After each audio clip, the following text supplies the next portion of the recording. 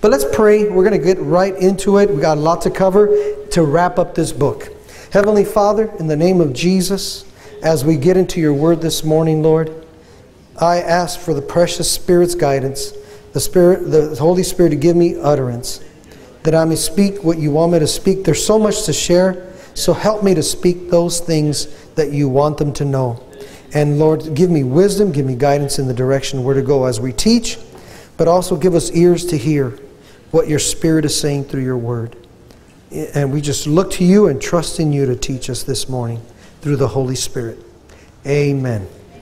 Amen. So, go to Revelation, last two chapters, chapter 21 and chapter 22. We're going to cover the last two chapters, and then we're done with the book of Revelation, and we're done with the Bible. We can go home now. That's cute.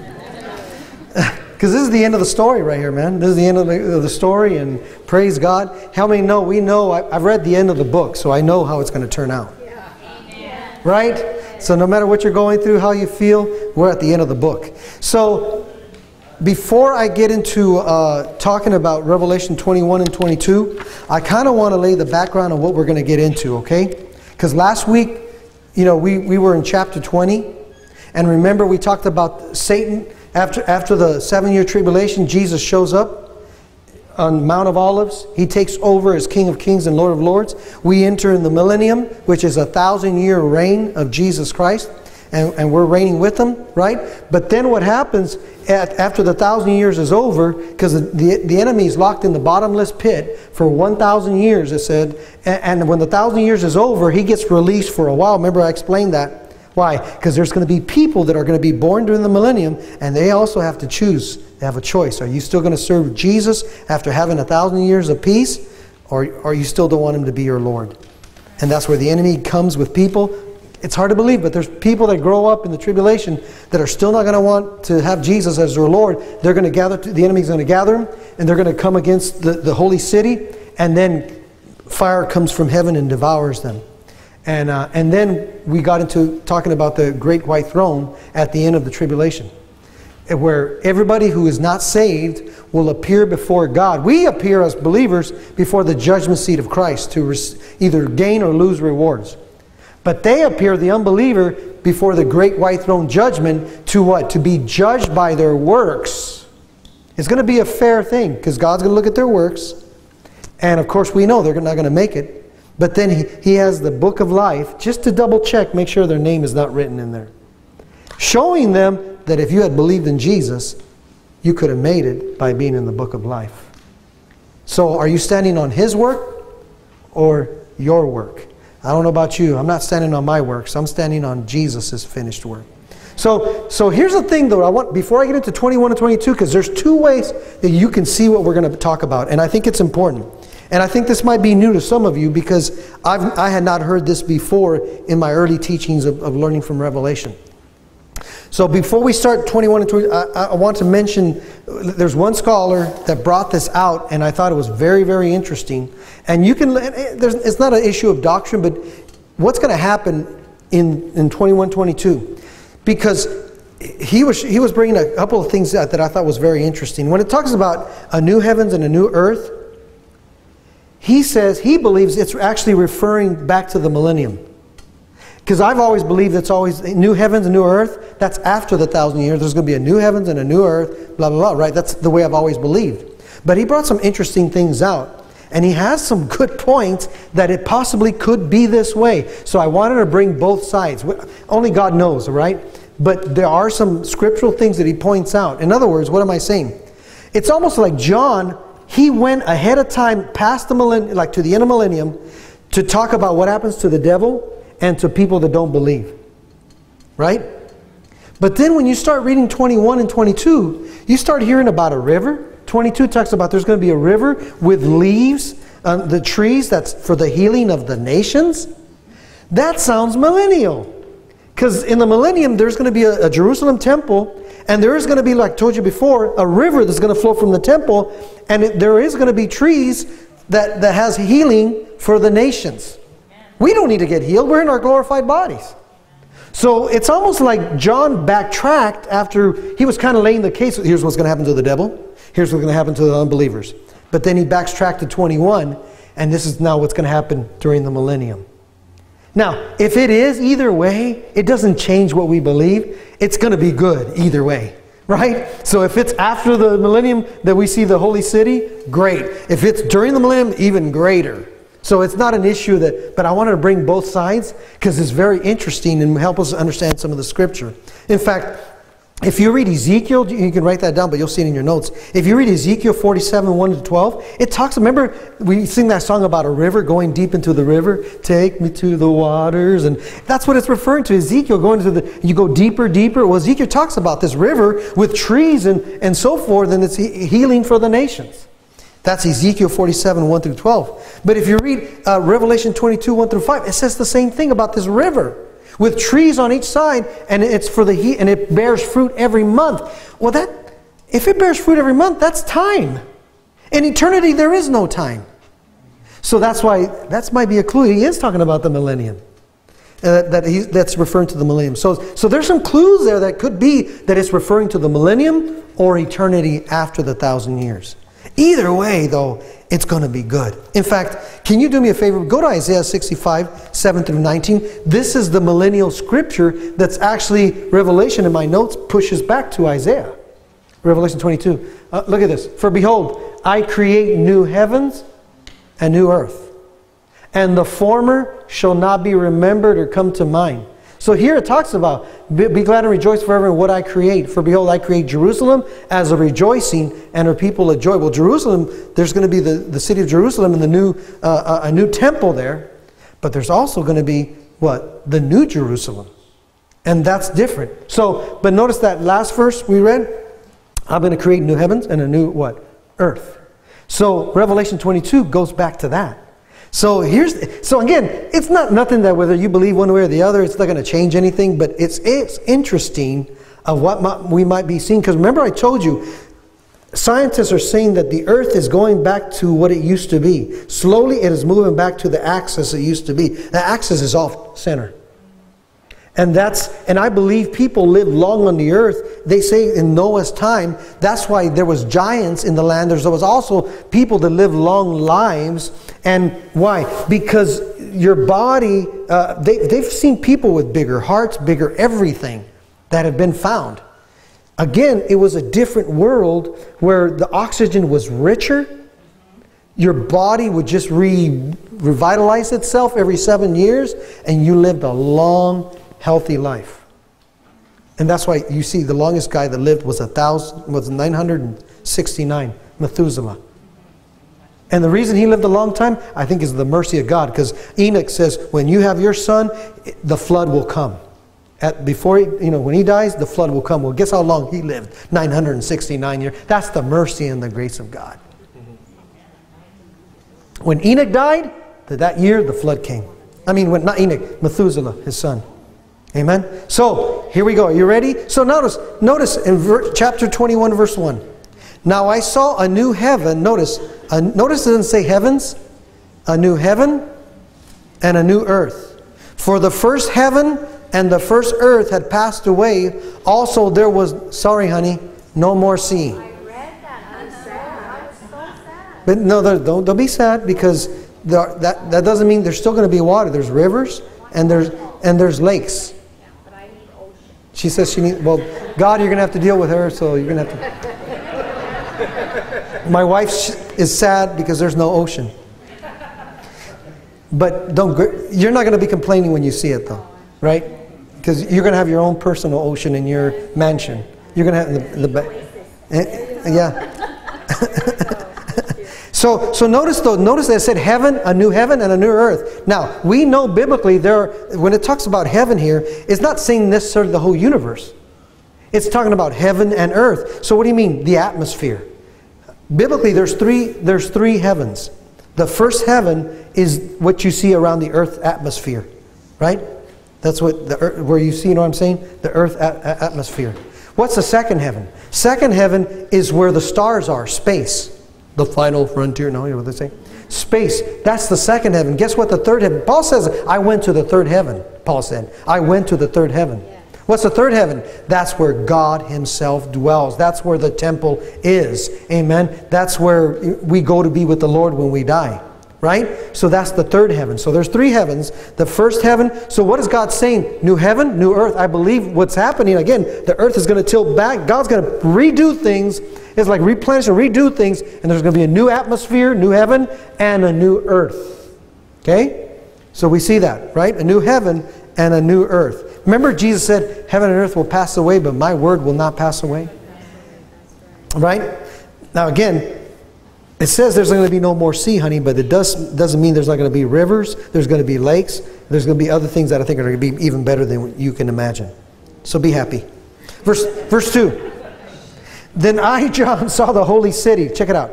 I, John, saw the holy city. Now notice, there's a holy city, New Jerusalem, coming down out of heaven from God. Now, if John backtracked to the millennium, then this would be during the millennium. If it's after the millennium, either way, it's cool and it's awesome. Anyway, right? So, listen. So notice what it says. Coming down out of heaven from God, prepared as a bride adorned for her husband.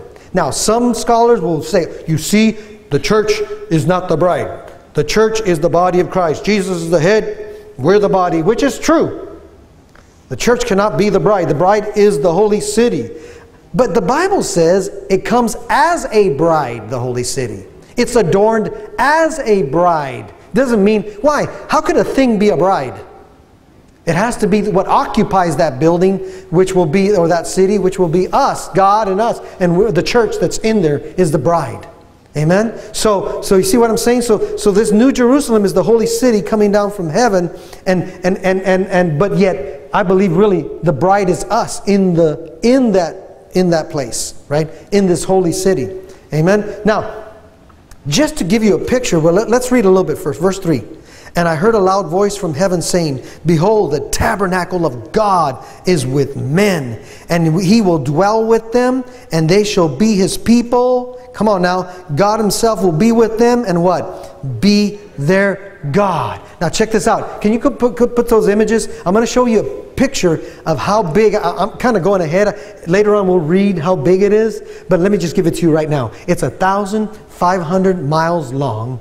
1,000. And here's a great picture so you can see it. Here's Florida over here. Here's Arizona over here. And I know because of the thing it doesn't look a square, but it's actually a square. It's 1,500 miles long. 1,500 miles the other way, and 1,500 miles high. That's how big this city is. From here, from Arizona, it'd be like going to Kansas City or further from Phoenix and so forth. That's how big this city is. Have we ever seen any city that big? Never. Never. Here, let me go to the next image to show you a picture of how beautiful it might be. Again, but you're looking at this, but it's 1,500 miles, long. You can't compare. Now, put the other image that shows of the earth. I think it's the next one. That's how it would look. If you were to do the measurement and whatever, there's the earth, there's the United States, and there's that big chunk of cheese right there. That's how big it is. Now see, our minds, it's massive. It's huge. So I believe, in fact, one guy did some figures of how many people he believes will be saved and whatever. And he says, there's enough, because what did Jesus say? I go to prepare John 14, I go to prepare a place for you. And if I go to prepare a place for you, I'm going to come back to receive you to myself. Come on, young men, young man, if you plan on getting married, first of all, number one, get a job. Work and get a job. And I would recommend that you get a place. You know what I'm saying? Build a house, get a house or whatever. And why? That's what Jesus did. He's been building our place for 2,000 years. And when he's done, come on now, and he's a good construction. Hey, come on, Jesus is the builder. Amen? So I go to prepare a place for you. Well, guess what? This guy did some figures. He said there's enough room in there that probably like you would get like at least every person in their mansion would be, with space, would be like 75 acres. Wow. So John, don't worry about it. You'll have your ranch with your horses and, right? 75 acres. Amen. And who knows, it could be even more when you figure it out and so forth. But that's with counting the billions of people that have been lived and whatever. He did some estimates. And that's how, I'm just trying to show you how big this thing is. It's humongous. Is there another picture or was that it? Okay, that's fine. Okay, but see how big it is? And how awesome and beautiful it is? But let's go on though. Let's keep reading. Look at this. Verse 4. But verse 3, what's the point? God's with us. God is going to live with us in that city. God is going to dwell with us. We're going to see Him face to face. Woo, glory to God. Amen. Heaven is coming down to us. Amen. Heaven is coming down to us. Now, and here's the benefits. Verse 4 of living in this holy city. Here's the benefits of it. Verse 4. And God will wipe away every tear from their eyes. Amen. Remember that song, take a good look at my face. See that, right? You'll see the what? The track of my tears. God's going to remove that track, get rid of the yeah, right? The eye problems, the issues, the rios. Because you're going to be young and beautiful. Amen? Forever 21. Forever 30. You're going to have to start a new outlet, Forever 30. So notice, here's the benefits of in that holy city. God is going to wipe. See, people, that's why I'm saying no matter what you're facing right now, no matter what you're going through, it's temporary.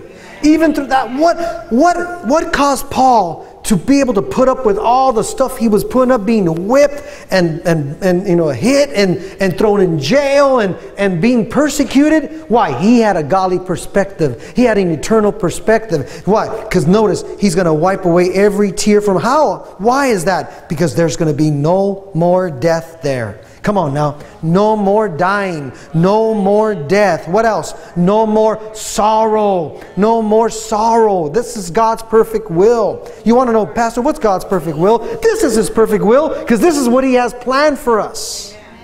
Listen, what else? No more crying over you. No more crying. No more crying.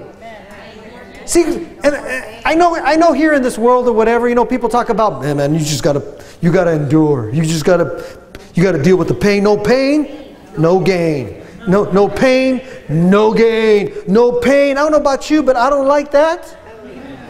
I want God's plan is, hey, there's going to be a place of no more pain. Amen. No more pain. For the former things have what? Woo! I don't know about you, but I'm happy that coming soon is a day when there's going to be no more pain, no more sorrow, no more crying, no more death. I get to see my loved one in the Lord. I get to see Him forever. And with their healthy body, a glorified body. Oh man. In fact, I believe God has a special body for those that had issues here today. So don't get jealous if your loved one looks better than you. Come on now. Yeah, because I'm telling you, He's going to make it up for that person that had issues in this world, that was going through all the pain and all the hurt. When they get their glorified body and how beautiful they look, they're going to be rejoicing. You're going to be rejoicing and thanking God. You're such a good God. This is temporary. No, I didn't plan on saying that, but I believe that was the Spirit of God. There's a special body that God has for those that were mocked and ridiculed because either they had a physical infirmity in this world and whatever, and they were ridiculed and mocked or whatever. I believe God's going to give them the best bodies. They're going to look the best. As long as I don't look like a donkey, Pastor. Right? Amen. In fact, Isaiah 25:8 that refers to, this is a good scripture about verse 4. If you want to put Isaiah 25:8 for me. He will swallow up death forever. See, that's God's will. that God's going to swallow up what? Death forever. And the Lord God will wipe away tears from all faces. The rebuke of His people He will take away from all the earth, for the Lord has spoken. See, that's going to be fulfilled. Now let's go back to Revelation 21, verse 5. Then He who sat on the throne said, Behold, I make all things new. And He said to me, Write, for these words are what? True and faithful. If God says He's making all things new, He's making all. Now, here's a difference though when God makes it new this time. We live in the law of time where things what? Age. You know, the law, what is that? Entropy, what is that? Those of you who are good in science, where things always get bad. In other words, they start winding down. That's why we age, because it reaches a certain peak and it starts getting lower and lower. They say the universe too is expanding and slowing down than from where it first started. So entropy, or whatever they call it, where things decay, in other words. So when God makes something new, it doesn't mean you're going to get older, you're going to get decay. No, it's going to be always constant. Stays new. Stays new. Forever we will be in our glorified bodies. Never get old again. Stay new. Stay new. Well, Pastor, I remember the gold. I want to remember the gold. No, you don't want to remember the golden years. Those were the days. No, you don't want to remember that. Girls were girls and men were men. Those were the days. Those were the days. What happened? Amen. So notice He says, Write, for these words are what? True. And what is He saying? It's going to happen. God's word is true and He's faithful. He's going to make it happen. Look at verse 6. And He said to me, It is done. I am what? The Alpha and the Omega, the beginning and the end. And I will give of the fountain of the water of life freely to him who thirsts. Now this is amazing here. Notice, to anyone who is thirsty, they can come and drink freely from the fountain of the water of life. We know that's our Lord Jesus Christ. Do you know what faith is? Simply explained here, drinking. Wow. You receive from God by drinking. Amen. Come and drink, He says. No, it doesn't say come when you're worthy. It doesn't say come when you got it all together. No, just come and drink. Wherever you are, whatever position in life you are, just drink. That drinking equals faith. You just got to, are you thirsty? Yeah. Do you feel lost? Yeah. Then come and drink. That's all you got to do. Drink. Amen. Amen. It's done. It's done. If anyone is thirsty, come in. And notice, it is done. And then look at verse 7. Verse 7. He who overcomes shall inherit all things, and I will be his God, and he shall be my son. Well, how do we overcome? 1 John chapter 5 says that we have already overcome by our what? By our faith in Jesus. We who have believed in Jesus are already world overcomers. Amen? We're overcomers because we put our faith in Jesus. Amen? Look at verse 8. But, now this is important, the cowardly. Wow, have you ever thought that? I thought people that, end up not being saved. Notice, the cowardly, the unbelieving, the abominable, murderers, sexually immoral, sorcerers, idolaters. Sorcerer deals with drugs, right? Sorcerer, or, idolaters and all liars. Hijuela, liars! The mentirosos make it too. All lawyers go to Washington, D.C. No, just kidding. Not funny, not funny. That was not funny. But the cowardly, Lord help us. Unbelieving, the abominable murderers. Listen, all liars shall have their part in the lake which burns with fire and brimstone, which is what? The second. Remember we talked about what is the second death? The lake of fire. Can you go to 1 Corinthians 6, 9 through 11? See, now you understand 1 Corinthians 6, 9 through 11. What is he referring to? Don't you know that the unrighteous, those that are not saved, that's who he's referring to, will not inherit the kingdom of God? Do not be deceived, neither fornicators, nor idolaters, nor adulterers, nor homosexuals, nor sodomites, nor thieves, nor covetous, nor drunkards, nor revelers, nor extortioners will inherit the kingdom of God. Now, he's explaining the fruit of people who are not saved. Now, can Christians commit these things? Big Y-E-S. But these people are practicing it as a lifestyle. That's their life, so that's what they live. In other words, you see what I'm saying? As a Christian, can you do these things? Because he's talking to Christians here. Look at the next verse. And such were some of you. So he's talking to Christians and so in other words, some of these Christians are committing these things. And so what does he do? He reminds them, hey, wait a minute. That's what you used to do. Amen? Such were some of you. But you were what? You were washed. Come on now. You were what? You were set apart. But you were what? Justified in the name of the Lord Jesus and by the Spirit of our God. See, you were. So when somebody tells me, well, I can't help it, I'm this way, and I can't help it, I can't change. No, no, no. You just don't know who you are. Especially if it's a Christian. They don't know who they are. They don't know what Jesus did for them. Amen? So can Christians commit these things? Of course they can. Can they live in a style like and so forth? They might go astray and live for a time this way, but if they're truly saved, eventually they will come back. Because talk to them. When you talk to them, they're miserable inside. They might act like everything's okay here, but on the inside, they're miserable. They know it. You know it. Amen. And so, let's go back now. Let's go back to verse 8. Now, here's the way to put it. If you're born once, you die twice. In other words, if you're born once physically, you'll end up in the lake of fire, the second death. But if you're born twice, both physically and what? Spiritually born again, then you only die once physically.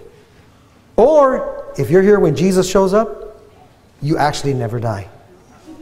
We are the generation that a lot of us here, I believe, are not going to see death at all.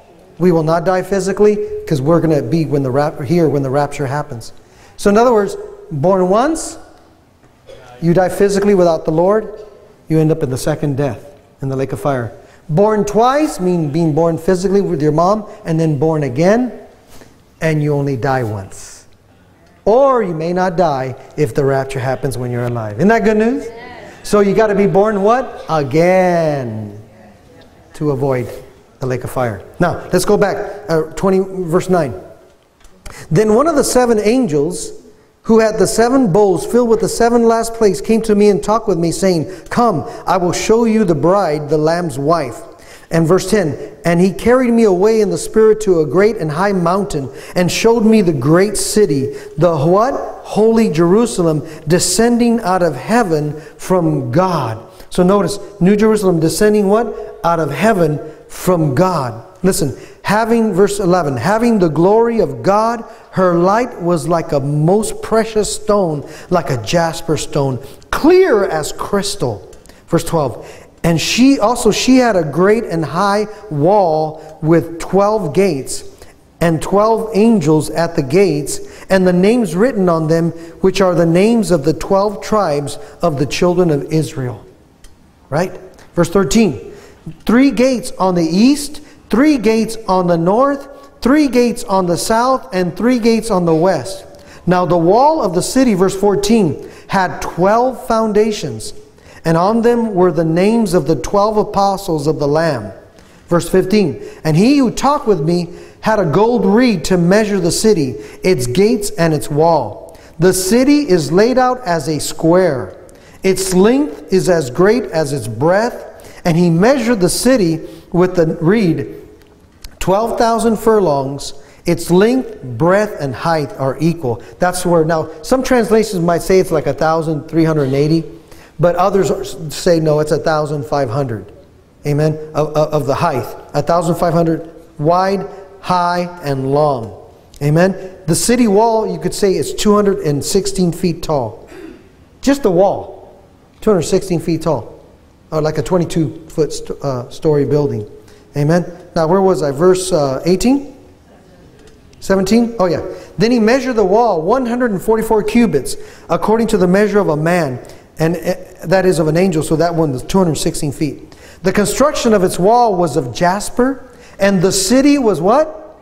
Pure gold. But notice, not just the gold like you see a yellow, it's clear, almost like clear glass. Ladies, if you like jewelry and stuff, you're going to be blown away. Amen? You're going to be like walking into a jewelry. The jewelry that you see, you're going to walk into it. It'll be so awesome. Amen? And then verse 19. The foundations of the wall of the city were adorned with all kinds of precious stones. Man, think about it. Jesus is an amazing builder. You know, when we build buildings here, we think we're so awesome as men. We built, Rome was built and all this stuff. Oh, think of all these fancy buildings, nice, beautiful buildings that have been built. These towering, like the one tower in New York. And all these beautiful buildings that man has built. You know what? It's like Jesus saying, oh yeah, that was nice what you guys built. Let me show you the building that I built. And we're like going to be the pardon. Listen, verse 19, precious stones. The first foundation was jasper, the second sapphire, the third chalcedony, the fourth emerald, the fifth sardonyx, the sixth sardius, the seventh chrysolite, the eighth beryl, the ninth topaz, and the 10th chrysoprase, and the 11th jacinth, and the 12th amethyst. I think that one's the one you like, honey. It's purple. Verse 21. The 12 gates were 12 what? Pearl. The gate itself was made of one pearl. Man. And the street of the city was pure gold, like transparent glass. Here we have blacktop over dirt. Here everything is pure gold, like transparent. You know, Pastor, you might say, why would it be like that? Why it needs to be transparent? You know why? You're going to find out in just a little bit. I'll tell you why, but not now. Right? Let's keep reading. Verse 22. In fact, hey, can I show you something before we go to 22? Go to Hebrews chapter 11, verse 8 through 10. Oh, this is so good. See, it puts all these scriptures together. Now you understand Hebrews 11, verse 8. By faith what? Remember this? By faith Abraham. He obeyed when he was called to go out to the place which he would receive as what? An inheritance. And he went out not knowing where he was going. Sometimes do you feel that way? I don't know where I'm going. But I'm looking for a city. By faith he dwelt in the land of promise as in a foreign country. Dwelling what? Now people, think about Abraham. Our father of faith. Abraham didn't even live in a nice regular house. He was camping all the time. He lived in tents all his time. But what does that show? Abraham is a picture of us. He's the father of the faith. We're pilgrims in this land. We're just walking through. We're here temporary. This is not our permanent place in this world. God has a holy city that He's building for us. Ooh, I'm starting to get excited. Listen. He dwelt in tents with Isaac and Jacob, the heirs with him of the same promise. But check this out. Look at verse 10. For he what? He waited for the city which has what? Foundations, whose builder and maker is God. I don't know about you. Listen, I thank God for my house. You know, I built it back then for my honey. That's what I'm trying to tell you. When you get married, you got to build a house for your honey. I built that house for my honey, amen, and so forth. And hey, during that time back in the 92, amen, it was a pretty nice house downtown Hood in El Mirage, Arizona, because it was in 92. There wasn't many houses going up, amen. And so it was like, you know, 2-story house in the hood. Come on now, this guy must be rich or something. No, I'm not rich. Well, yeah, I'm rich, but you know what I'm saying. But, you know, and it was nice. And I remember when we moved, it was like, wow, are we in the new, like you were, you know, in a resort or something. And so forth. And it's nice and beautiful, but you know what? It's nothing. I'm looking for that place. That's where I want to dwell. Amen. God is not El Cheapo. Amen. He's El Shaddai, the God that is more than enough. He's going to, we think, so listen, when you see a believer that's blessed and driving a fancy car, listen, that ain't nothing, man. What Jesus has for us is so much greater. Amen? GQ, whatever it is that you're into, it's going to be nothing. Amen? Eh? MK, Gucci, EM for El Mirage. Amen. Right. Let's go on. Verse 22. It's going to be amazing. I don't know about you, but now I understand. Now I understand how Abraham could put up with living in tents. Because you know what? I'm waiting for something much better than this. This is just temporary. Amen. You might be working in the mud. You might, just like that one story I've heard of this person that was working in the mud in the fields and whatever, and they started shouting, "Hallelujah, glory!" And I said, "What's wrong with you?" "Oh, I just got to thinking about the streets of gold that I'm going to be walking on. This is temporary." Amen. Verse 22. "But I saw no temple in it. For the Lord God Almighty and the Lamb are its temple." See, in this holy city, there's no need for a temple. The city had no need of sun. Here's why, the transparency. The city had no need of sun or of the moon to shine in it, for the glory of God illuminated it. Amen. The Lamb is its light. The reason it's going to be like crystal clear, why? Because the light of God is going to just flow through the whole city. We're not going to need the sun anymore. It's a new heaven, new earth. We're not going to need the sun anymore. In fact, here's what's amazing. The holy city is going to be what's going to light the world. Well, think about that big block of cheese like that. Right? It looks like a big block of cheese in North America. It's almost like, you know what I'm saying? So who needs the moon and whatever else? The illumination of the glory of God in that temple, in the holy city, is going to be so amazing. That's what's going to light up the whole world. That's how bright. That's how much glory is going to be coming out of God and out of you, because you're going to be in His glory and in His presence. Oh, can you imagine? That's why people that die and see a bit of heaven and come back, they're like, "Man, why did you resuscitate me? Leave me alone." You don't know what I say. Are you kidding me? Amen? And so where was I? Verse 24. "And the nations of those who are saved shall walk in its light." See, there's a cue that's why that other guy thinks this is during the millennium. The nations of those that are saved, that make it through the tribulation, are walking in its light. Notice, the city is lighting up the whole world. Amen? And listen, and the kings of the earth, notice, kings of the earth bring what? Their honor into it. So, what? That shows like there's people living on the earth. So it could be the millennium. Verse 26. "And they shall bring the glory and honor of the..." Notice, they're going to bring the glory and the honor of the nations into it. So it almost sounds millennial in a way. Amen? Verse 27. "And there shall be no..." But notice, "And there shall by no means enter anything that defiles or causes an abomination or a lie, but only those who are" what? "Written in the Lamb's book of life." What's the point here? Of course, nobody that's not saved would ever be able to make it, because they're not going to be there anyway. Right? And so forth. So notice now, but if it's referring to the millennium, there are going to be people that have to make a choice, so they can't go in there. Only those that are saved with glorified bodies will be able to enter the holy city. Isn't that good? Yes. Amen. So now, chapter 22. Let's finish this thing up. Chapter 22. "And then he showed me a pure river of water of life." Again, this is where, again, it sounds millennial here. "Clear as crystal, proceeding from the throne of God and of the Lamb." Well, wait a minute. We just said we just read there was no throne in the holy city. But here it says there's a throne.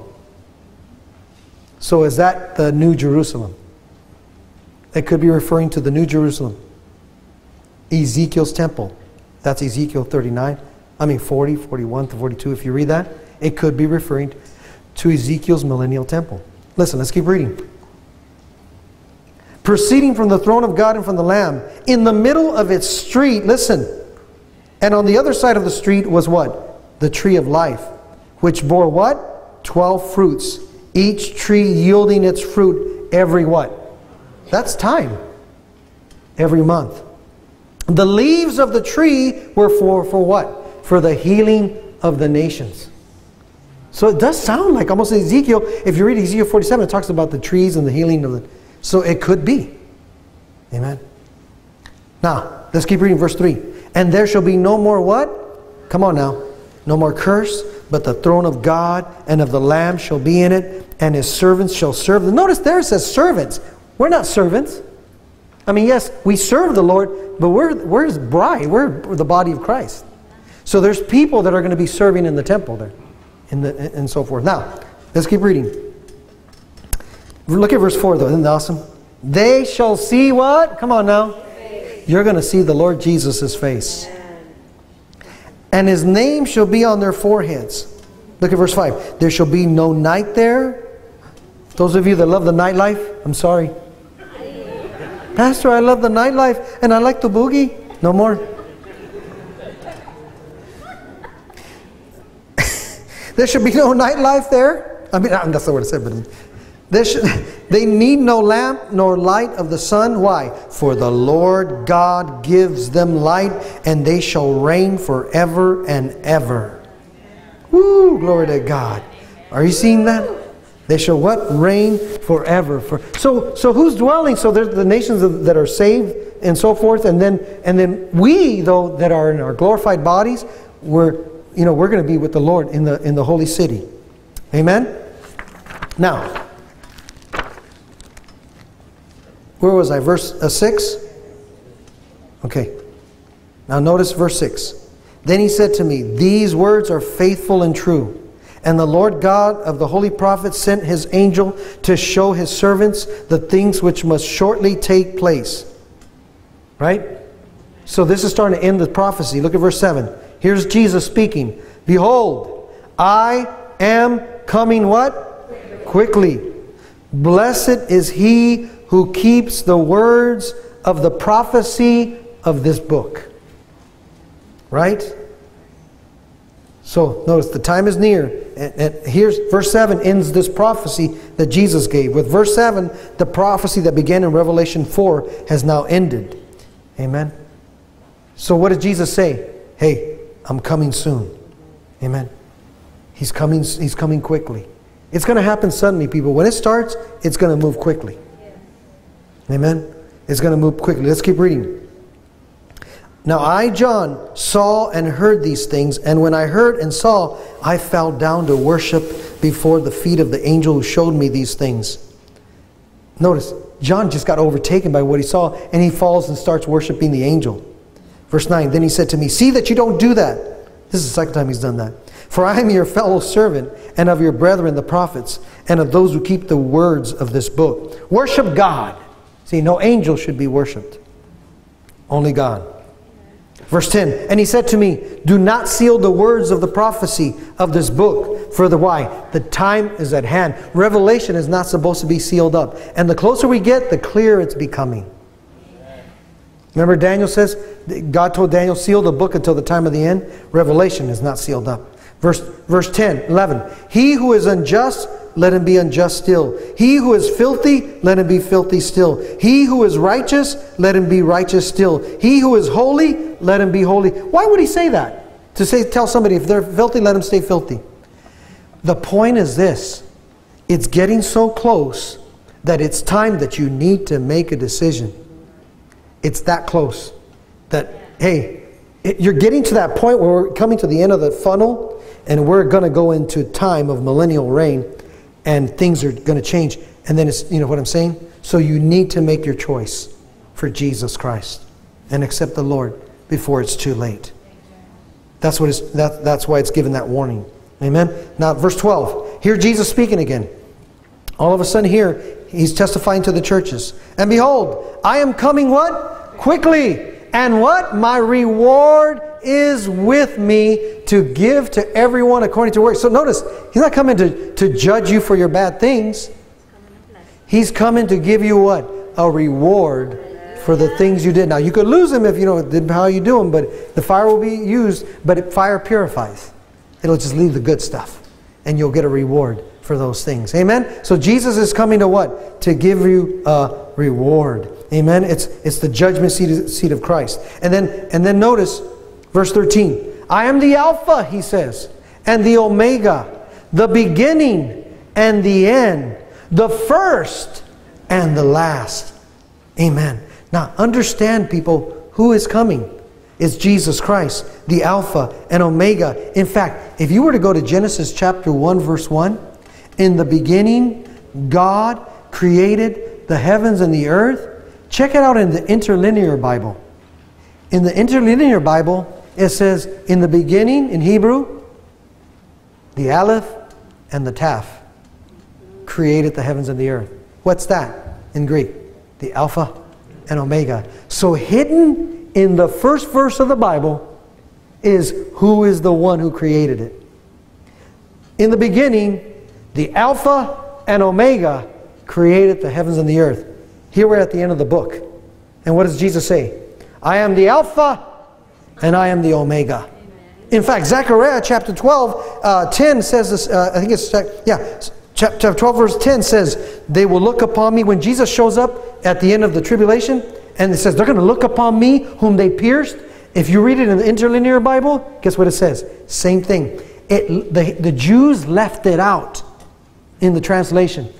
They did not put that in the translation because they didn't like touching the name of God. It was too holy, too pure. They wouldn't touch it.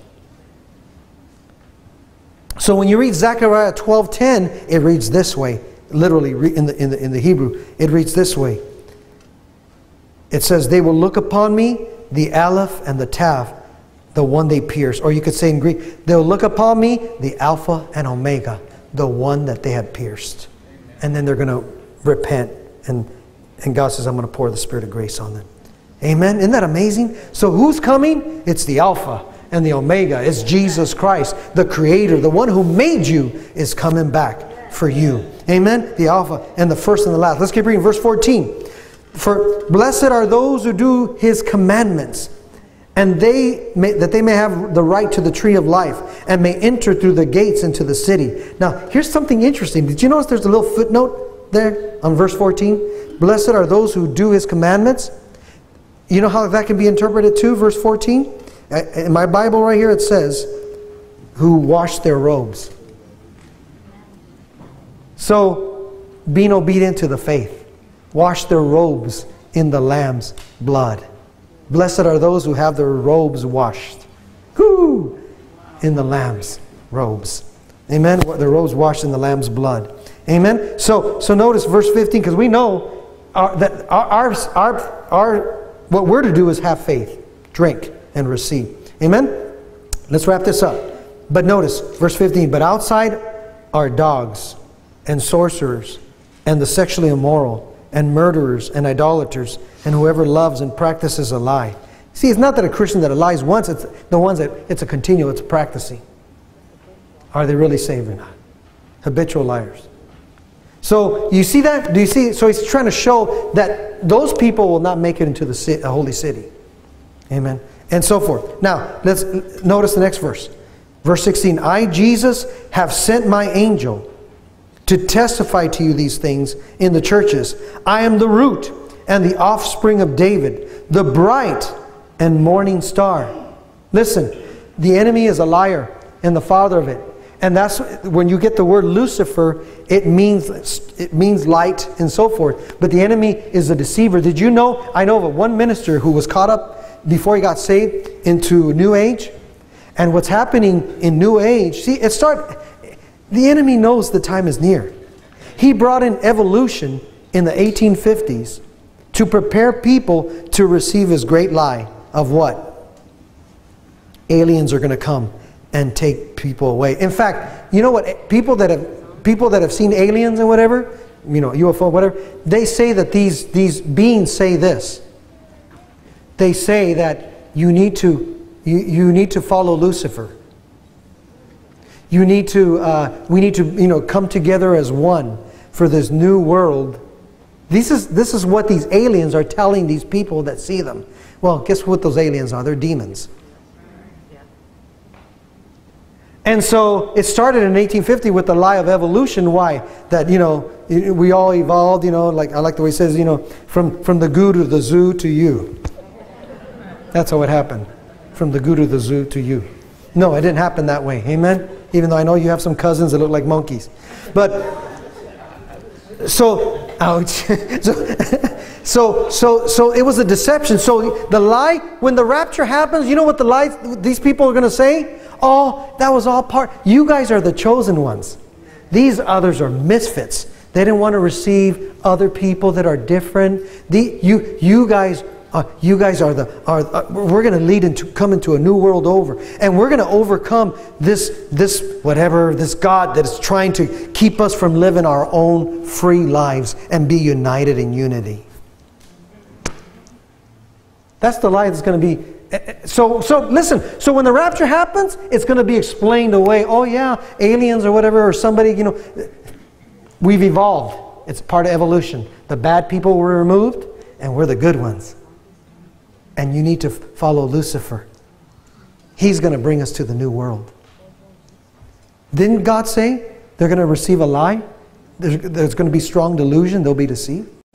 I'm telling you, people, this world is already prepared for it. It's already prepared for it. Listen, verse 17. But notice, and the Spirit and the bride say, come. And let him who hears say what? Come. And let him who thirsts, come. Whoever desires, let him take of the water of life. I love what he's saying. Look, we're part of the bride. We're part of the holy city and so forth. And it's like they're saying, come. I don't know about you. I want Jesus to come. One person wants Jesus to come. The rest, they want just one. One is the loneliest number. So just one person. Isaiah 55, 1 through 3. Notice, come. The holy city is ready to receive us. The church is ready. Come. Notice go to Isaiah 50. This is Isaiah 55, 1. Ho, everyone who thirsts, come to the waters. And you who have no money, come, buy and eat. Yes, come, buy wine and milk without money and without price. Verse 2. Why do you spend money for what is not bread and your wages for what doesn't satisfy? The things of the world don't satisfy us. Why are we wasting all our money in the things of the world? Listen carefully to me and eat what is good, and let your soul delight itself in abundance. Come on, man. So that's what the Spirit of God is saying here. Come, come. And he who hears say, come. Let him who thirsts, if you're thirsty, come. Whoever desires, let him take the water of life freely. Verse 18. For I testify to everyone who hears the words of the prophecy of this book, if anyone adds to these things, God will add to him the plagues that are written in this book. And if anyone, verse 19, takes away from the words of the book of this prophecy, God shall take away his part from the book of life, from the holy city, and from the things which are written in this book. So you know what? Some pastors won't even touch the book of Revelation because they're afraid that they might say something wrong or whatever and so forth. Now, listen. He's not talking about that you're reading through the book and you're misinterpreting something or mistranslating what you're reading. Again, that's why I gave you two sides to what might happen in the millennium. I don't know. I just go in by what I'm reading. Unless God makes it more clear, He'll show me. So I'm not trying to make new stuff up. See what I'm saying? I'm not trying to add to it. What he's referring to, and I like what Jack Kelly says, in spite of this clear warning, there have been many attempts to, listen, here's the issue. When you try to, that's just symbolism. This is not going to happen. This is just an allegory. And there's people that believe that we've already been through the Revelation. There's where you're making the book to be something that is not. You're saying that this is not real. It's not going to happen. We're already living in tribulation and revelation right now. I would. To you, you're in danger ground, because you're not taking God at His word. You're taking away from what its true meaning. So he says there have been many attempts to allegorize or spiritualize this book into something that it was never intended to be. It's neither history nor allegory nor fantasy, but it's what? Bible prophecy, and it will be fulfilled just as God has promised. Regardless of all the efforts at denial notwithstanding. It's going to happen. This is Bible. You know, a third of the Bible is Bible prophecy. And it's going to happen. So see, it's not talking about you if you read it, if you misinterpret it. Oh, God's going to put a plague on it. That's not, come on. It's people that don't believe in it and are using it to do their own thing. Oh yeah, there's no lake of fire. It's just as allegory. Symbolism. First of all, you need to find out if you're saved. Because if you don't believe in, and that's what Jesus says, if you don't believe this book, right? Finally, and then I'm going to show you something before we end here. Look at verse 20 though. He who testifies to these things says, surely, this is Jesus in letters in red. Surely Jesus says, what? I am coming what? Quickly. And notice, amen, John says, even so come, Lord Jesus. So those of you that tell me and say, oh, Pastor, you need to wait, you need to wait. No. I agree with John and I agree with Jesus. Jesus says, I'm coming quickly. And John says, amen, so come, Lord Jesus. Come on now. And notice the last verse in the Bible. The grace of our Lord Jesus Christ be what? Be with you. I like what Enduring Word Commentary says this. Isn't it interesting? You know, how does the Old Testament end? In the last verse of the Old Testament, it contains a curse. Lest I come and strike the earth with a curse, Malachi 4:6. Fittingly, the last words of the New Testament speak of what? Grace. Because grace describes God's dealing with man on the basis of the new covenant. And then real quick, go to 1 Peter chapter 3. Real quick, let me show you something here. And then I'm going to show you a video before we end. Now, you can understand 1 Peter chapter 3. Verse 1. Actually, go down to, let's see, go down to a little bit more to, I'm not sorry, not 1 Peter, 2 Peter. I'm sorry, it's me. I did a boo-boo. Go to 2 Peter chapter 3. 2 Peter, I messed up. Beloved, I now write to you the second epistle to stir up your pure minds by way of reminder. Verse 2. That you may be mindful of the words which were spoken before by the holy prophets, and of the commandments of us, the apostles, and the Lord and Savior. Verse 3. Knowing this first, scoffers will come in the last days, walking according to their own lusts. Verse 4. Saying, where's the promise of his coming? For since the fathers fell asleep, all things continue as they were from the beginning of creation. Verse 5. For this they willfully forget, that by the word of God the heavens were of old, and the earth standing out of water and in the water. Verse 6, by which the world that then existed perished, being flooded with water. But verse 7, but the heavens and the earth which are now preserved by the same word are reserved for what? Fire, until the day of judgment and perdition of ungodly men. Verse 8, but beloved, don't forget this one thing, that with the Lord 1 day is as 1,000 years, and 1,000 years as 1 day. The Lord is not slack concerning his promise, as some count slackness, but is what? Long-suffering toward us, not willing that any should perish, but that all should. That's why Jesus hasn't come yet. But time is running out. Next verse. But the day of the Lord will come as a thief in the night, in which the heavens will pass away, and with a great noise, and the elements will melt with a fervent heat. Now you got to understand, when Peter wrote this, John hadn't gotten Revelation yet. So John gives more information about heaven, the new heavens and the earth. Both the earth and the works that are in it will be burned up. Therefore, since all these things will be dissolved, what manner of persons ought you to be in holy conduct? And see, what I've been teaching you should cause you to motivate you to want to live for God. Looking for and hastening the coming of the day of God, because the heavens will be dissolved, being on fire, and the elements will melt with fervent heat. Nevertheless, we, according to his promise, look for what? New heavens and a new earth in which righteousness dwells. Therefore, beloved, looking forward to, anybody looking forward to these things? Be diligent to be found by him in peace, without spot and blameless. Blameless doesn't mean you're perfect, but you're pursuing the Lord. You're going forward with him. And consider that the long-suffering of our Lord is salvation, as our beloved brother Paul, according to the wisdom given to him, has written to you.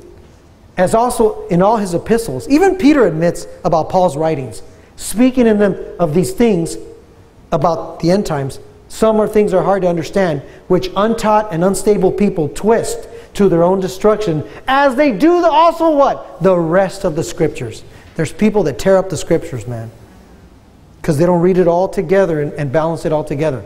You therefore, beloved, since you know this beforehand, beware lest you also fall from your own steadfastness, being led away from the error of the wicked. But what should you do? Oh, back to grace.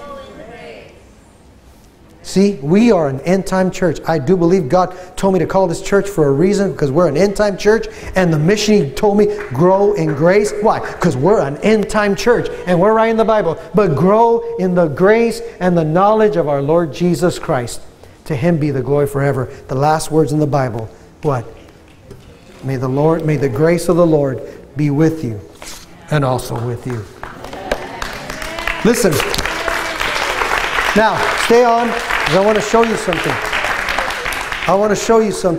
I want the lights off, and I want you to look at this. Now this is a guy's interpretation. He's showing the city being in eternity, okay?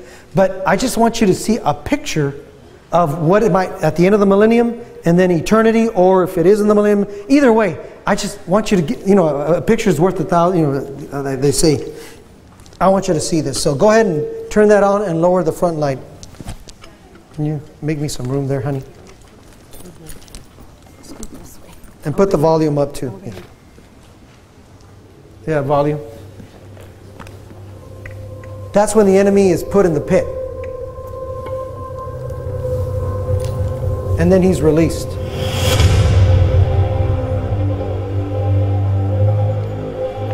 That could be referring to the New Jerusalem temple during the 1,000 years in Israel.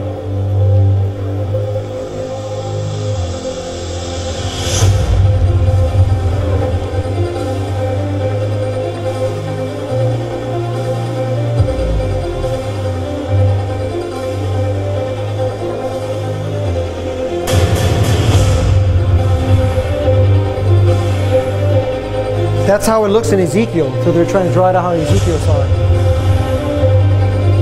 Now this is not the holy city. This is the temple of Jerusalem, millennial temple.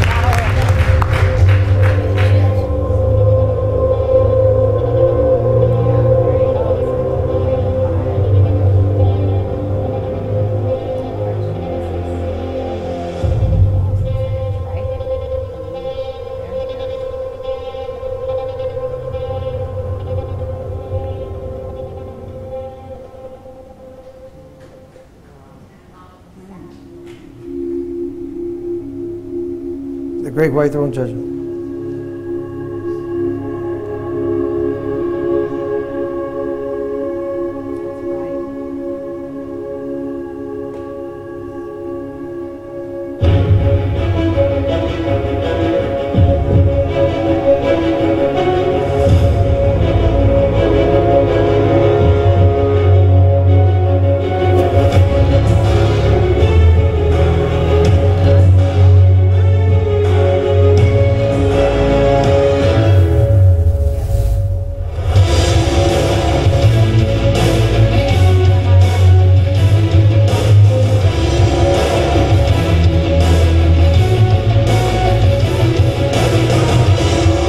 Now these are unbelievers. These are not the saved here. These are unbelievers.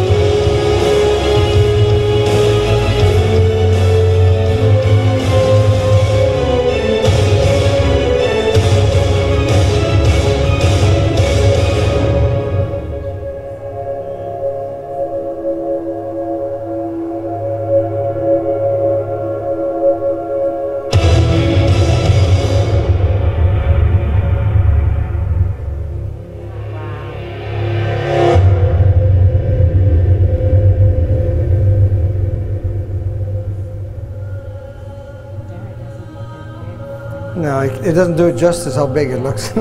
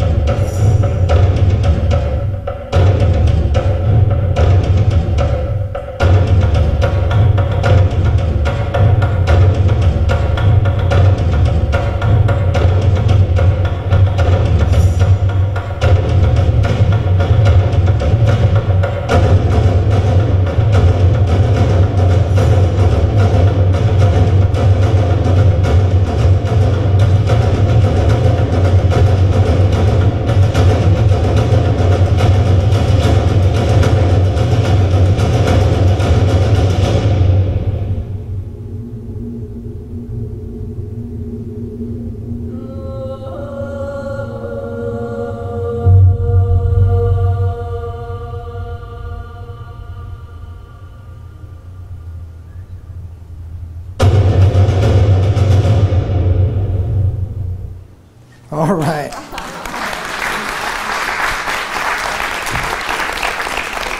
Well, Pastor, I feel like I just went to the movies. You didn't have to go to the movies today. Amen. Now, how can you explain something you don't see yet? That's spiritual, that's in the spirit.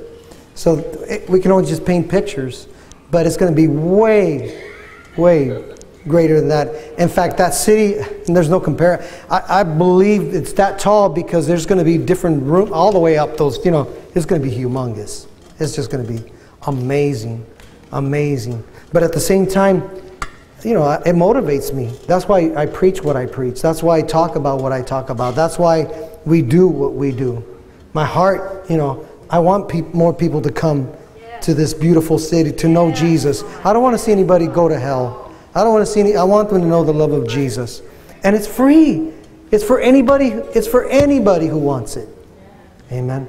So let's end in prayer. And if you're watching me, you know, you saw that, you need Jesus, man, I want to lead you in a prayer to receive Jesus if you're ready.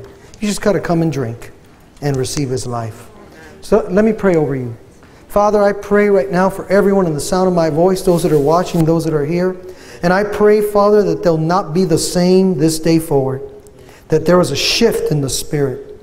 That they've made some decisions in the Spirit to love you and to make a decision to walk in your ways and serve you for the rest of their lives because of the time we're living in and the people that we need to reach. So I pray, Father, that your anointing and your Spirit would just work in them. And I believe that your Spirit's already been working in them. But I'm believing that you continue to work in them.